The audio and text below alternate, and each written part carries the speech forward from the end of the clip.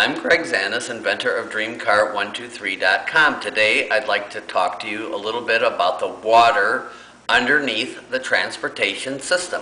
If you take a look at this painting here, you'll see the 33-story building that we talked about, that we had the architect's statement on. You'll also note that this is the Sears Tower in Chicago, and this is a conceptual painting of a 169-story pyramid building. Also, you'll note that the building is in Lake Michigan. It's not on land anymore.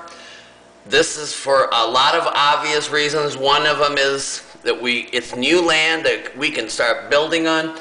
What you see here is fresh water. Now, I want to take the fresh water and bring it into my tunnel system, where the car itself would be riding over two concrete piers that would be taking fresh water from Lake Michigan to every destination in the painting series. If you note over here, these next four paintings are in the series of New Chicago. What you see is several cities up and down the Fox River, and theoretically the Chicago perimeter again, where we're taking fresh water. Whenever you see a blue line out into the suburbs and letting cities like Geneva, St. Charles, Batavia, Illinois have fresh water. If you also look here closely, you'll see a red and a blue line. This is a combination of a four-lane highway that also takes your sewage away. If you look over here, you'll see only a red line. Over here is the exact same configuration, except now I'm lining everything up in a square grid-like pattern, very much like the way Phoenix is designed. Here again is Chicago. These buildings will actually be out in Lake Michigan, a quarter of a mile out. There'll be a land that's never been used before, but then I'm going back to the same premise. You see the blue lines going out here, taking fresh water out of Lake Michigan everywhere. And instead of the rivers being polluted, we're taking the red, which again represents the sewage, and we're going to move this sewage out into the suburbs. Here's the New Chicago painting again. Of course, that was number 10. This is number 11. You can see the little pylons inside of Lake Michigan here. And then once again, you see dirty water going way out to Arizona, and clean water, and all of this dirty water will go out into places like the desert, and we'll scoop it out and refertilize land that's never ever been used before. If you look down here again, this is the New Chicago.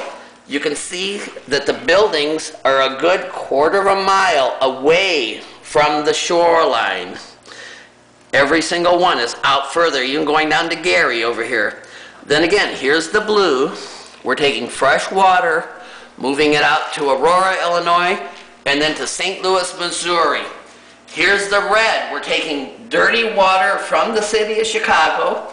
It's similar to the Calsac Canal, but it's in between the two pylons, and it's sealed, and we're sending it way, way out to Oregon and places that need fertilizer. Every single one of these systems can be a dual system or a single system. Along the Fox Valley here, you'll see the dual system. There's red for polluted water and blue for fresh water. If you take a look back at this painting right here, you'll see how we have the Fox River and it meanders up and down. But today the Fox River is one of the most polluted rivers in the state of Illinois. We're going to take that pollution that the cities of St. Charles and Elgin and Geneva and North Aurora and Aurora are putting into the water, and we're going to divert it and put it into our canal system. After about 5 years of this type of a system, the Fox River will again be clean, natural. You'll be able to drink the water right out of the river. If you take another look at the Chicago painting, this is very far in the future. We've eliminated people living in the suburbs in Oak Park and in Austin and in Tinley Park. All this will go back to nature. natural land. And of course, the 169-story pyramid buildings here, they're not little. They're not like the little 5,000 people that lived in those. These buildings will hold 500,000 people apiece. Each one of these would represent 4 or 5 million people. Back here in the suburbs again, these buildings here will hold about 250,000 people, every single one. This painting, just in Illinois, represents 6 million people living.